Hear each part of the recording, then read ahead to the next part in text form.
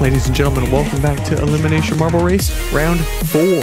It's the same track as round 3 with the same 8 marbles, and it should be a pretty good race. Green is coming off of a win and is hoping to look for another good race, which could put him higher up in the standings. Here's a quick review at the overall standings. Black in first, orange in second, and green in third. And white is also hoping to redeem himself this race. Now, just a quick reminder that the person in last will get eliminated every race down the track, and that keeps going until all the marbles are gone.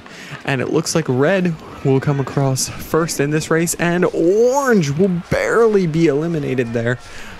Blue almost got eliminated, but he's just going to be quick with an orange. So a very close finish already in our first race.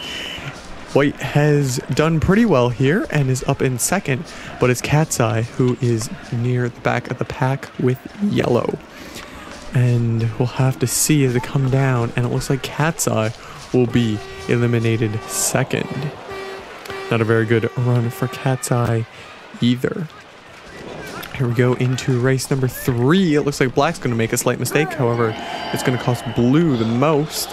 And so blue and white are going to be left to fight it out on their own. And they're going to make contact, and blue is going to jump way ahead of white. And white is now in last. Can he pass anybody? No! So white is going to have yet another bad race here. This season is going terrible for him as we come up to the starting gate. And red's going to make a mistake, which is going to put him on the outside, and blue's going to make some kind of mistake, and he's going to be way back from the rest of the pack. I don't think he'll be able to catch up. This may cost him this round. And yes, it will. So blue will get eliminated in this race, leaving only 4 marbles left to fight. Here we go. Race number 5. Green's going to be in front, red in second, yellow in third, and black in fourth.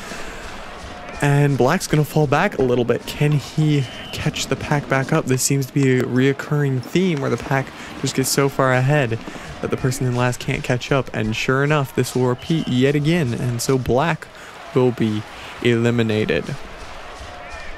Now, we're down to the second to last race here. It's a fight for pole in the last race and a fight to not get eliminated. And it looks like red will be in the front, green will be in the back, yellow is going to be out front of green, and yellow will get second, which means green will get third in round 4. It is now a race for first and second is between red and yellow, so red finds himself in another final. Can he pass yellow for the win? It's not looking too good, as there is quite a bit of space as they come down into the final maze part, and yellow will win this round.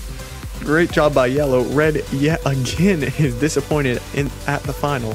However, this will probably work out quite nicely for him in the end, placing so high so much, unlike some marbles who just win one and then lose the rest.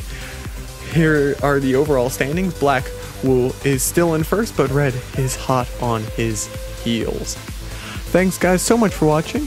I hope you enjoyed this video. If you did, please subscribe and keep watching for round 5 coming soon. Bye.